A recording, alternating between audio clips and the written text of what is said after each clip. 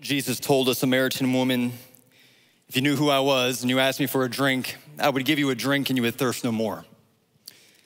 And to those of us who have tasted and seen, we say amen. We're gonna be in Psalm 42 and 43 this morning. If you're a guest, like Jeffrey already mentioned, we are so grateful that you are here. We would love it if you would come by the coffee shop. Myself, other pastors and staff members will be there to meet you. We'd love to give you that gift, say hello, hear a little bit about your story. If you're watching online, please drop us a comment, let us know where you're watching from, or maybe how we can be praying for you. We would love to serve you in that way. So Psalm 42 and 43 are two separate psalms, but they actually belong together, as we're going to see by their shared topic and the recurring refrain that is found in Psalm 42, verse 5, verse 11, and then again in Psalm 43, verse 5. And when they combine, they make a song that has three stanzas. It's a difficult psalm, it's a heavy psalm, but it's a good psalm. And I'm very excited for us to walk through this together this morning. My most favorite novel that I've ever read is the book Pilgrim's Progress by John Bunyan. I've shared that with some of you recently, but it is a book that I encourage everyone to take advantage of. If you have not read this book, you should. If it's been a while since you've read the book, you should go back and read it again. There are several different versions that you can enjoy. Two that I would highly recommend. First is it's a copy that's made for children. It's by Lethos Kids. Megan and I have actually walked our kids through this story. It's called Little Pilgrim's Big Journey. There it is on the screen. You can get this on Amazon or in a bookstore. It is so good for discipling children and planting seeds of truth. I highly, highly recommend that. And then for adults or teenagers, I would highly recommend this amazing copy that B&H Publishing has put out. It comes along with reflection questions and complementing passages of scripture to help you better understand the allegories presented in the story, because it's an allegory or an illustration of the Christian life that takes believers from the point of conversion all the way to the gates of the celestial kingdom. It is so good. And to encourage you to read it, I'm actually gonna share a story from Pilgrim's Progress this morning, because it also is highly relatable to Psalm 42 and Psalm 43, all right? So in Pilgrim's Progress, the main character, whose name is Christian, is on a path, the narrow way, seeking the celestial kingdom. And on this journey, he has his friend Hopeful. Him and Hopeful have come to a place on the path where it's extremely rocky, there's lots of tree roots, and their feet are sore from all of their travels. And so they're beginning to complain that the narrow way is too difficult. This is too hard. Well, they look over a stone wall, and on the other side of this stone wall, they see a beautiful meadow. And they reason together that it would be easier to walk through the meadow than on the narrow way. And the meadow doesn't stray too far from the narrow way, so they haven't actually left the King's Highway like they were told not to do. Well, after they leave the King's Highway and after they've entered into the meadow, they're captured by a giant named Despair. This giant takes the two men and throws them in the dungeon of Doubting Castle. The dungeon is cold, it's damp, it smells of death. In the dungeon, giant Despair beats the two men ruthlessly. He beats them with a tree limb. He shows them the bones of those who he has captured before them. He mocks their faith in their God. God can't see you here. Your king has forgotten you. What's the point of living? What's the point of living if life is filled with nothing but misery? Give up, end yourselves. Well, later that night, giant Despair is asleep, and the two men begin to talk to each other. Christian is hurting.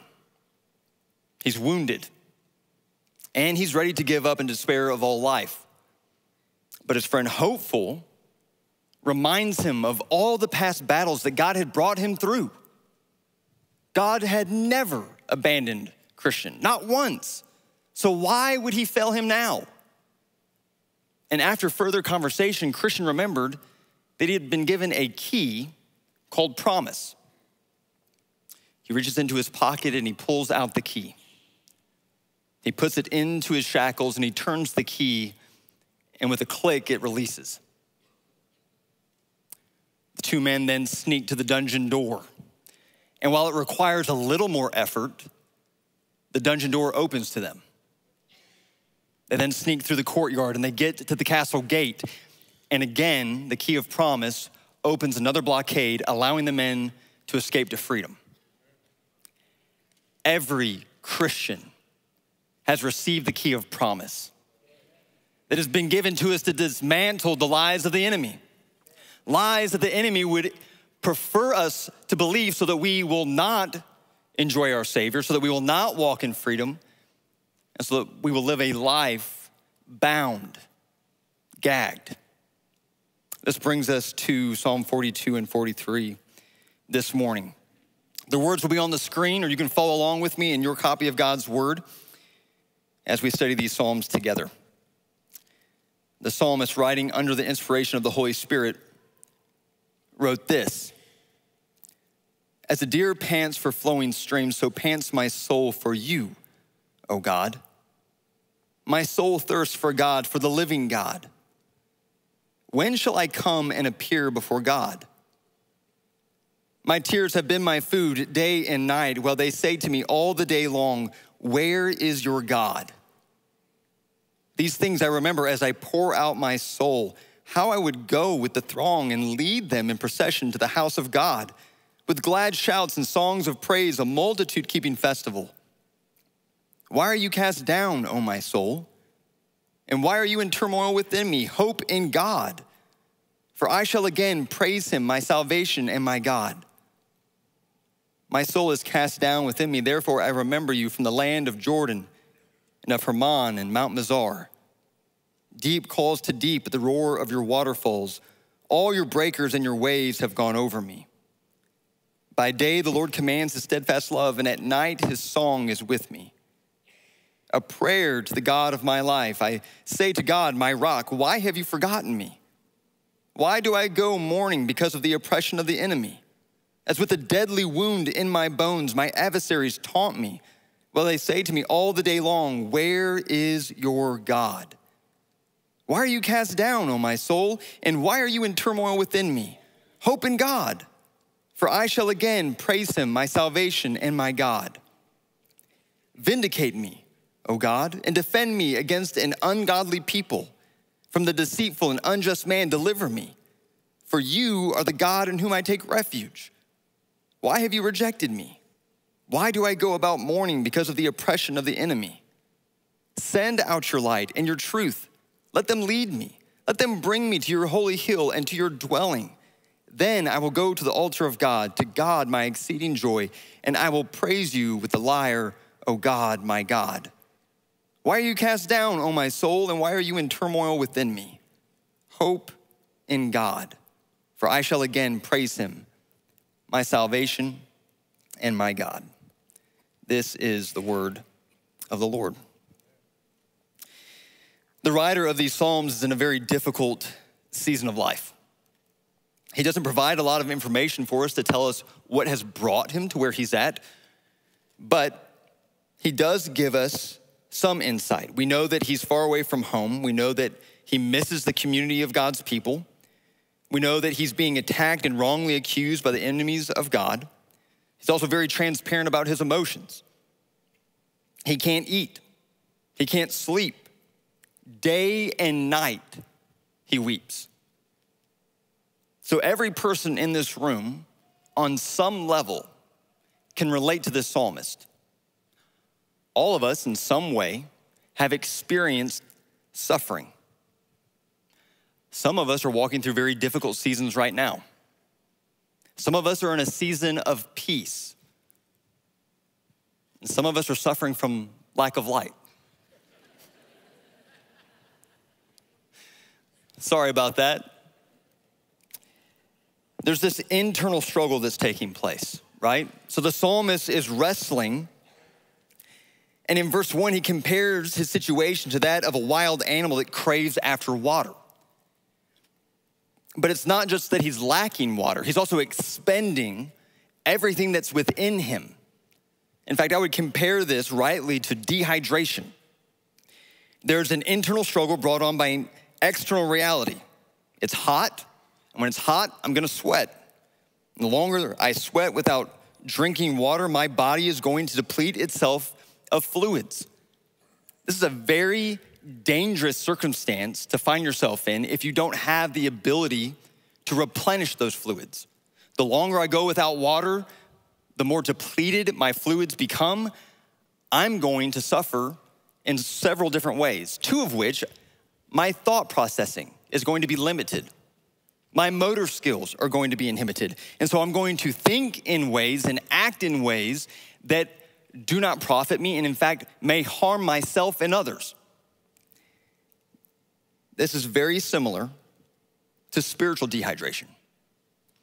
The longer I suffer without drinking of the living water of God, I'm going to think untrue things about God. And I'm going to act in ways that may harm myself and others. An example that we have of incorrect thinking is found in verse 2 of Psalm 42. The psalmist says, "My soul thirsts for God, for the living God. When shall I come and appear before God?" Now, this is not a rejection of the reality that God is omnipresent, but it's an acknowledgement, at least at this time, in a unique and special way, that God has caused his presence to dwell with Israel at the temple, while at the same time being omnipresent. However, the incorrect thinking that the psalmist has is that because he is not in Jerusalem, is that somehow he's been cut off from the blessings of God. God is fully capable of causing his presence to dwell with his people in Jerusalem while also caring for all of his people wherever they find themselves. But the psalmist is believing that somehow, some way, he's been removed from this.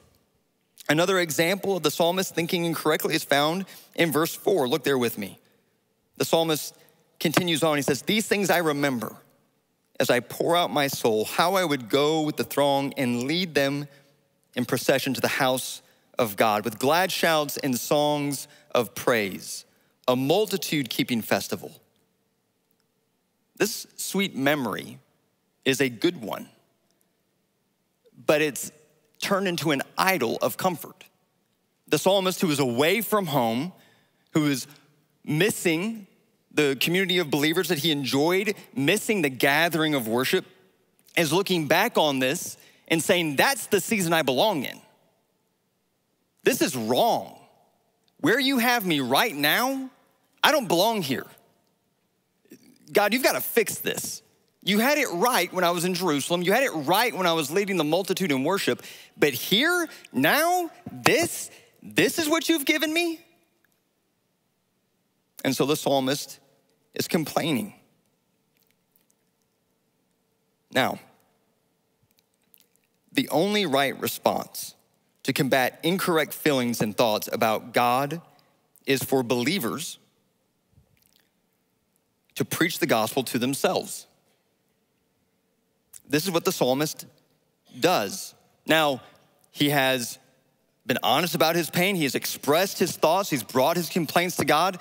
But now he begins to preach to himself, because he understands that no matter how hard life gets, the power of God given to us in his word will ultimately lead us to victory in Christ Jesus. And so in verse 5, he says, "Why are you cast down, O my soul? And why are you in turmoil within me? Hope in God, for I shall again praise him, my salvation and my God." This thing over here is just driving me nuts. The reality of the gospel determines the reality of our lives, not our circumstances. It is easy, though, for us to look at our current circumstances and for us to believe that this is my reality. This is where I have found myself. This defines who I am. But it is the gospel that defines that, which is why Christians can find hope in all kinds of circumstances. Now, the psalmist is battling, he's struggling, he's being honest and vulnerable about his emotions and his feelings before God. And so he continues on. Not only does his soul feel deprived, he also has a desperate heart. Look at verse 6. Verse 6 reminds us again that he's far from home. And so the consistent disruption that he's experiencing in his routine is adding to his turmoil. We can experience the same thing. In fact, this is why I love camp. You take a bunch of middle school and high school students and you disrupt the space that they live in and the pace that they live at, and you force them to look intently on God, and big things happen. But that's not isolated to camp. Do you live in a space and at a pace that doesn't make room for God? Do you neglect drinking of the living water?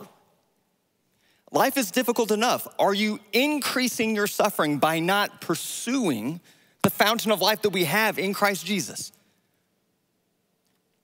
The psalmist feels the weight of this. He's struggling, he's wrestling through the pain. The weight of life is pressing him down. In verse 7, the writer describes this as an overwhelming waterfall or the breaking of waves. But he attributes this work to the Lord as a mercy, as a grace. Sometimes training in righteousness hurts. When I discipline my children positively, meaning they haven't disobeyed, they haven't done anything wrong, but I'm forcing them to practice self-control, or I'm forcing them to practice patience, or I'm forcing them to practice generosity, it's hard for them. It's difficult. All of us have experienced this in some way as we were raised, being forced to discipline ourselves in different forms. God too loves his children, and he disciplines us for our good, training us in righteousness, training us to walk with him. And the psalmist recognizes this, recognizes that God is doing something in the midst of this difficult season, trying to draw him closer to himself. Look at verses 7 and 8. He says, deep calls to deep at the roar of your waterfalls. All your breakers and your waves have gone over me. By day, the Lord commands his steadfast love, and at night, his song is with me, a prayer to the God of my life.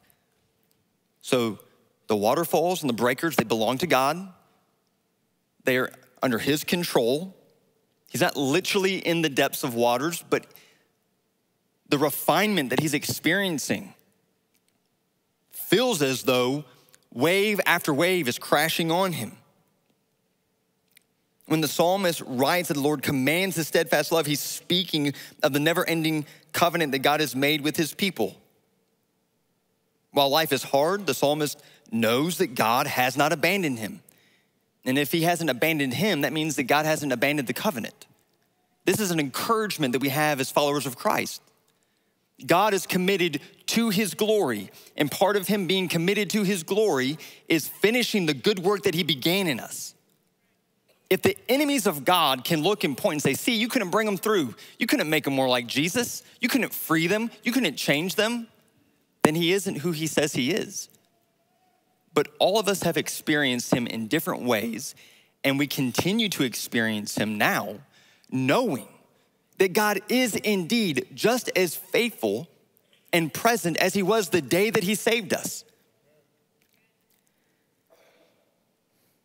Now in Philippians chapter 4, Philippians 4, verses 12 to 13, Paul, writing to the church in Philippi, tells them that he's learned how to endure any and all circumstances. He says, in any and every circumstance, I have learned the secret of facing plenty and hunger, abundance and need. I can do all things through him who strengthens me. So whether it's the disruption of routines or even being confined to our deathbed, we can endure through Christ. He is with us and he is for us wherever we are in our life journey and wherever we are on the spectrum of suffering. And in him and through him, we overcome. Psalm 23 verse 5 tells us that God prepares a table before us in the presence of our enemies, and that he anoints our head with oil and causes our cup to overflow. Think about the context that David wrote this in. David wrote this talking about the valley of the shadow of death. And it's in this valley, in the brokenness, in the pain, that God meets us and prepares a table for us to feast on his faithfulness, on his power, on his grace, on his love, on his mercy, and the enemies cannot rob us of it. We may not know what God is doing in the present, but we can look back and be confident in what he has accomplished. God is with us and he is for us. In verse 9, the psalmist continues. He says, I say to God, my rock, why have you forgotten me? Why do I go mourning because of the oppression of the enemy? As with a deadly wound in my bones, my adversaries taunt me, while they say to me all the day long, where is your God? The psalmist is experiencing conflicting thoughts simultaneously. Ever been there? Ever in one breath said, God, I love you, and on the other hand said, I don't get what you're doing? This is the psalmist. On one hand, he's expressed confidence in God by preaching the gospel to himself. He's acknowledged that God is permitting him to suffer only what he can endure through Christ. And he's found comfort knowing that God has not abandoned his covenantal promise towards him. But on the other hand, he feels forgotten, left to the oppression of the enemy. Pain so great that he feels it deep within his body, like the aching in his bones. And now the enemy begins to taunt his faith in God. But the primary target of this attack isn't actually the psalmist. The enemy is attempting to undermine the character of God. Because in the face of suffering, if we do not trust the character of God to be who he has promised to be, who he has proven to be, we will not trust what he is doing. We'll question him. We'll doubt him. We'll run from him. We'll avoid him.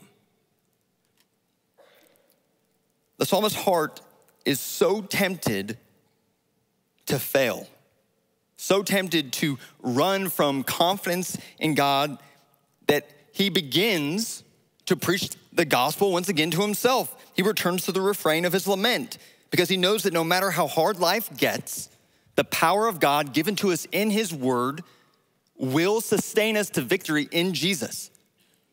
He preaches once again in verse 11, why are you cast down, O my soul, and why are you in turmoil within me? Hope in God, for I shall again praise him, my salvation and my God. Remember, circumstances do not determine our reality. The gospel does. And so when we find ourselves in the face of suffering and loss and heartache, preach the gospel to yourself. Look intently to the one who has saved you, to the one who is in control of all things. Well, this brings us to Psalm 43, and we're going to see a major shift in momentum.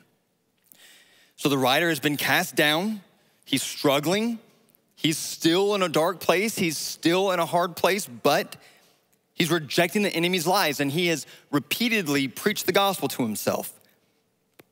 But he has one last hurdle to overcome before he experiences victory. Discouragement.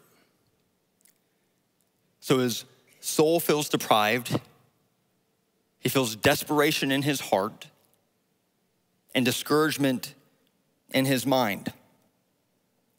God's character is no longer the target of the attacks of the enemy now. Now the enemy moves to accusing the character of the psalmist. He tried to cause the psalmist to doubt in the character of God, to doubt his faithfulness, to doubt his presence and his power and so on. And when the psalmist didn't turn from that, now he starts to attack and accuse falsely the psalmist. At the very beginning, the psalmist is crying out. In the first two verses, it says, vindicate me, O God, and defend my cause against an ungodly people. From the deceitful and unjust man, deliver me. For you are the God in whom I take refuge. Why have you rejected me? Why do I go about mourning because of the oppression of the enemy. The psalmist is asking God to vindicate him. He's not asking for well-formed arguments. He's not asking for eloquent words. He's not even asking for God to give him favor in approaching these people.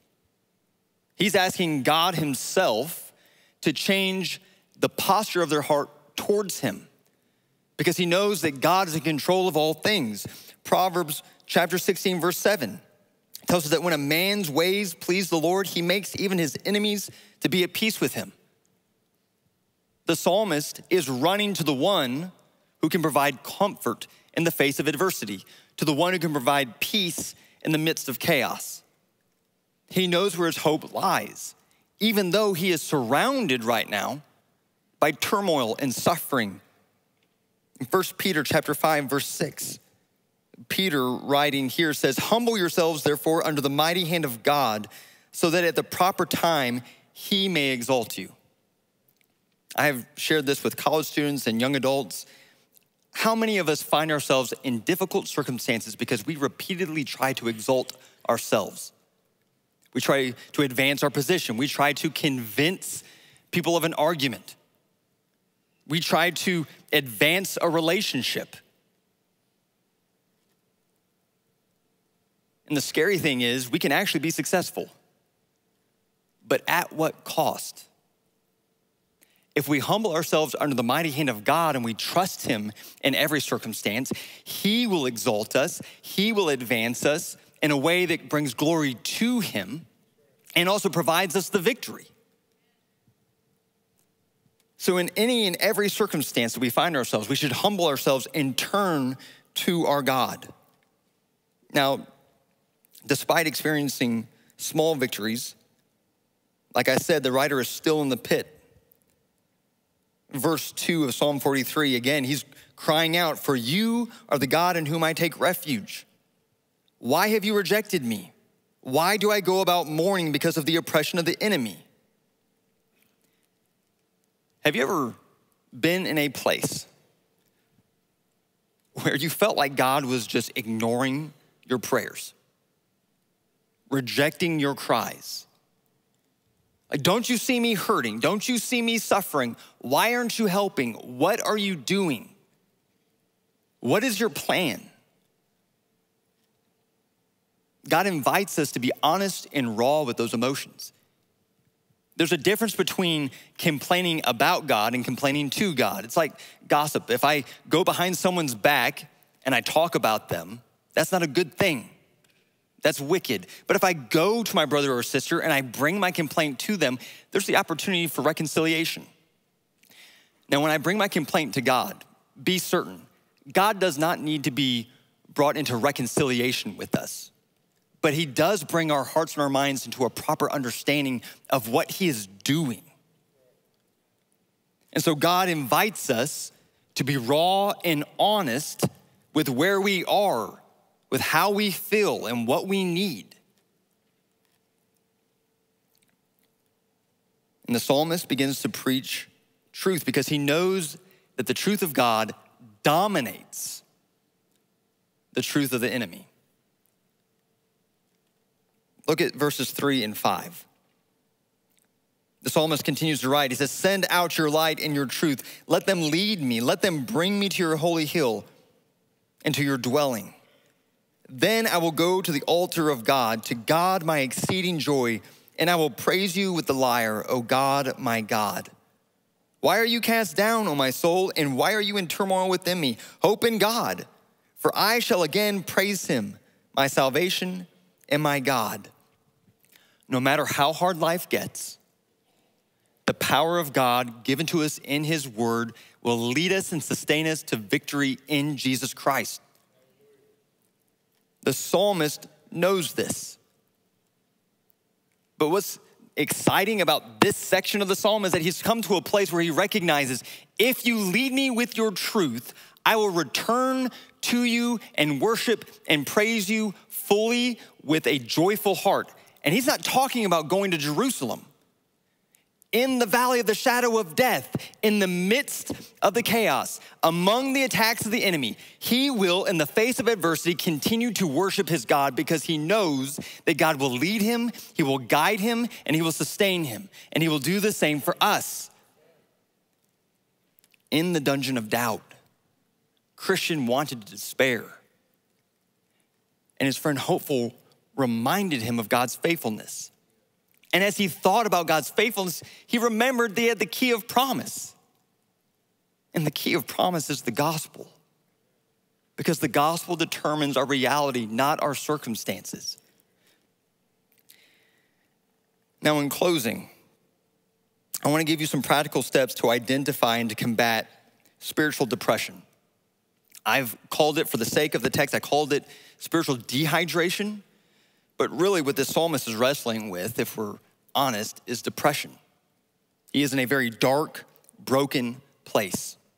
He feels abandoned. He's far from home. He doesn't understand what God is doing. Everything seems to be against him. And it is a real thing that all Christians experience from time to time. Some of us are more inclined towards feelings of melancholy. Doesn't make you more wicked. It just means that that's how you are. That's the way that you've been designed. Some of us are more glass half full type people. But all of us at some point and in some way experience emotions that feel so overwhelming at times that they can cause us to think incorrectly about God and incorrectly about ourselves. So first, let's identify spiritual depression. First, like the psalmist, ask the Holy Spirit to examine you. Is it possible that you have unrepentant sin in your life? It could be sin that you have deliberately acted on. It could be sin that you have ignorantly committed. But if it has not been repented of, if it continues to persist and has not been put to death, it can dramatically affect and impact your emotional and physical well-being. You're a spiritual creature that God designed to be in a personal relationship with him. Sin disrupts that. Run from it. Ask the Holy Spirit to examine you. Second, just like the psalmist, ask yourself why you're downcast. Have you been offended by a friend or a family member? Have you recently experienced some kind of loss?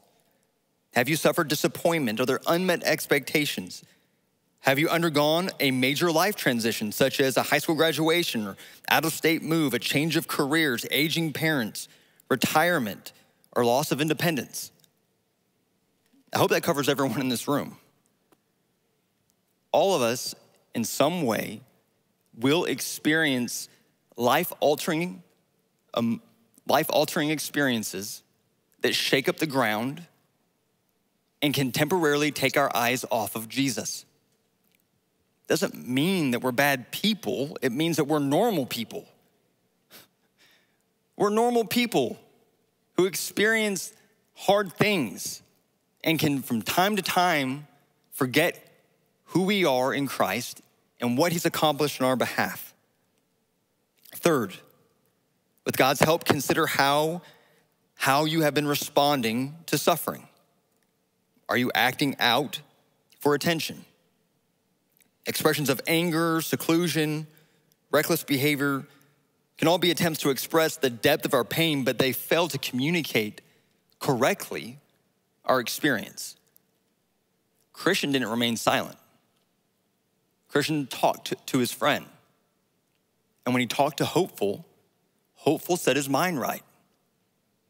Not by giving him some pretty sayings, but by pointing him back to the faithfulness of God. We all need a Hopeful in our life, and all of us need to be a Hopeful to someone else.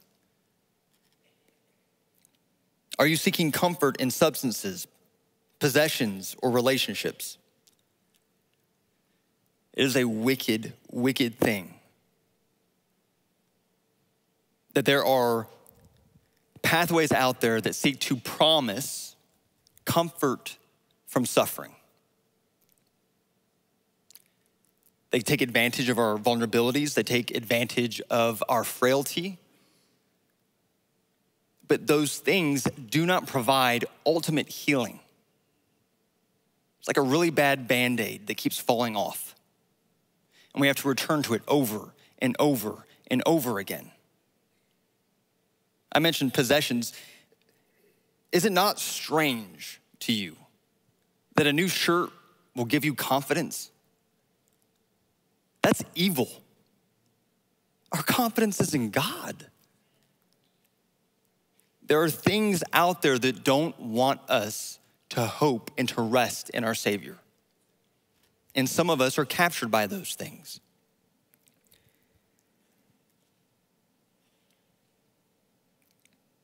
Are you considering or acting on thoughts of self-harm?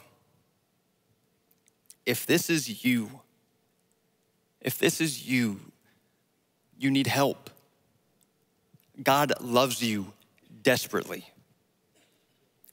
We love you. There's two avenues that I want to provide. First, there's a suicide prevention line. It's 988. I think it's gonna be on the screen.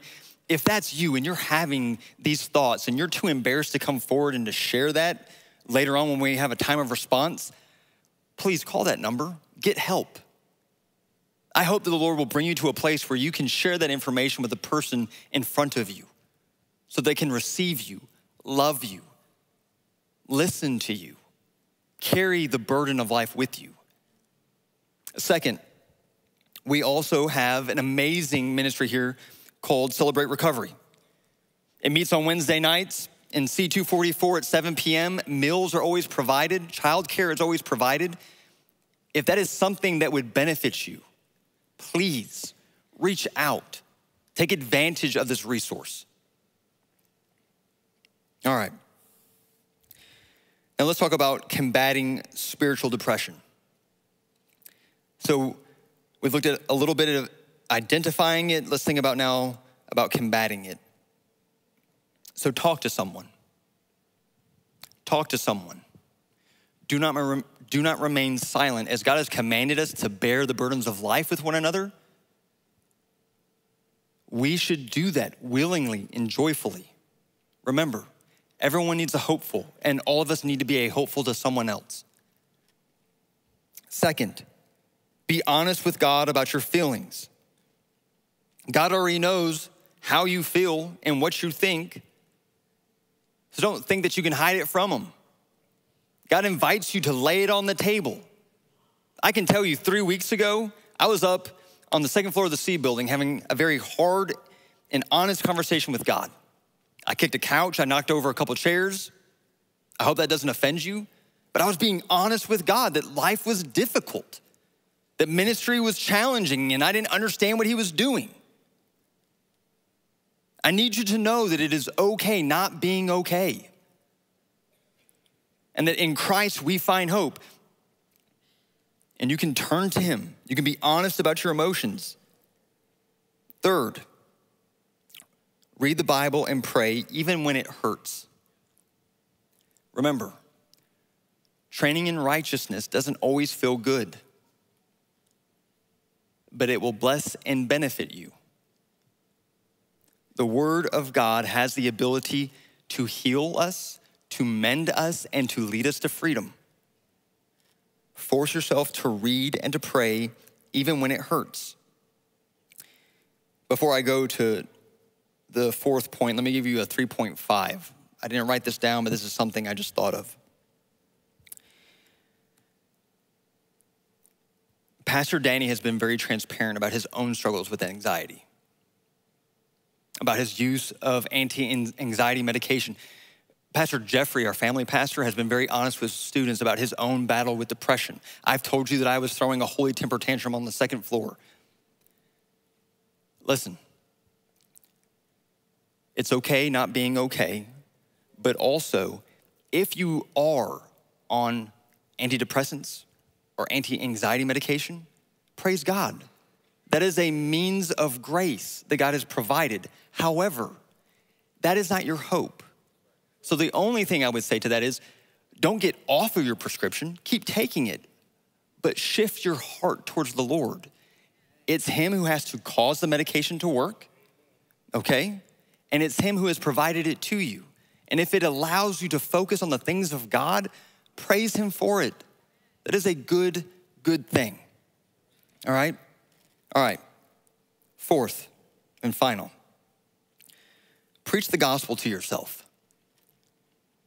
I have said this several times throughout the sermon, and so there's a certain concern that that could just be colloquial and just a church pithy saying. So what does it mean to preach the gospel to yourself? Does that mean that Jesus Christ died on the cross for my sins, he was buried in a tomb, and he rose from the dead? Well, yeah, certainly, but there are greater truths to those realities. So think about this.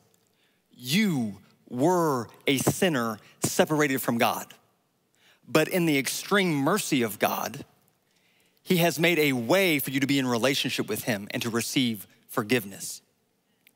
Christ has fully paid for your debt of sin on the cross. There is nothing left for you to pay. There's nothing left for you to bring. You come in faith. You are saved by faith. You are kept by faith. Do not make the word of God a law to yourself. Walk with him. Rest in him. Second, if you're in Christ, his righteousness covers you from head to toe. So if you're up to your eyeballs in a battle against sin, the Father does not stand over you, beating you with a gavel until you get it together. He will not listen to the accusations of the enemy. Instead, he sees you as chosen, adopted, redeemed, an heir of his kingdom. He knows you and he loves you and he sees you in need of him, his power and his assistance, and he is more than willing to give it. Preach that to yourself. Through Christ, you have received the Holy Spirit to empower you to put sin to death. This is a dynamic difference between Christians and unbelievers. There are morally good people that are going to hell. Morally good people who do not know God and do not love him, but man, they are nice. The Christian has been significantly transformed and dwelt by the Holy Spirit, not just to do good things, but to recognize our sin and to put it to death as God has empowered us.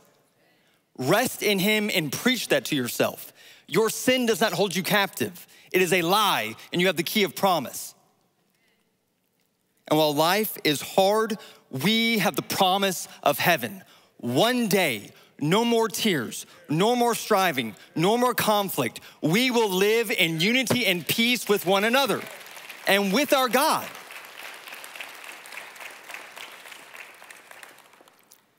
Preach that gospel to yourself time and time and time again, because circumstances do not determine reality.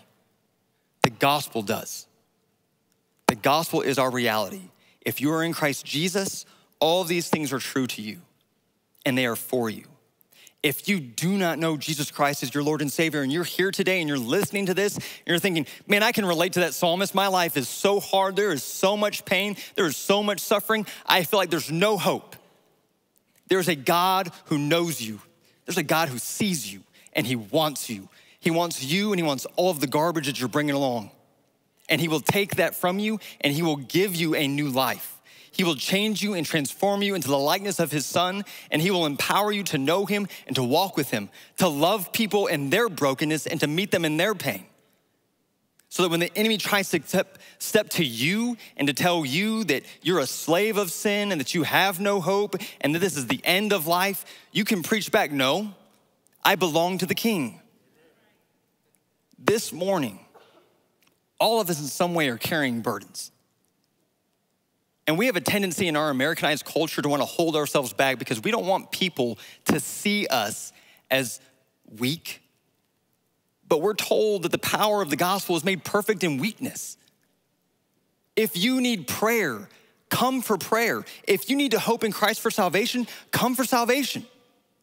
We would love to talk with you however God is working in your heart. Because the power of God given to us in his word is sufficient to carry us through whatever life throws at us. Let's pray. Lord God, we come to you confessing that we are hurting, that we carry burdens that we aren't fully transparent about. We come to you, Lord, asking that you would bring healing and mending to our souls. Lord, for the person in here that hasn't felt the freedom to be honest and open about their pain, would you give them boldness? Would you help them to take hold of the key of promise and to look to you?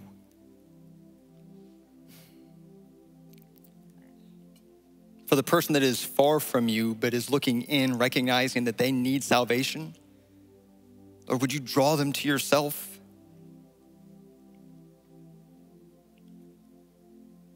Lord, I pray that you would make us a people who love one another, who carry one another's burdens, and preach the gospel to one another. Lord, we need you for this. We trust you for this, and we pray these things in the name of your Son, Jesus Christ. Amen. Let's stand and sing.